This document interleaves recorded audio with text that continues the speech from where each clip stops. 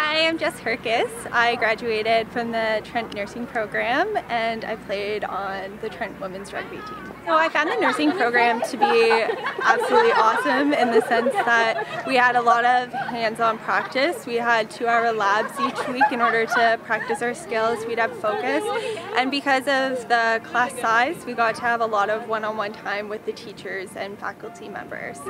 Well, playing rugby helped shape my experience because I really got to make a family out of all of my friends on the team, in addition to everyone I felt in nursing.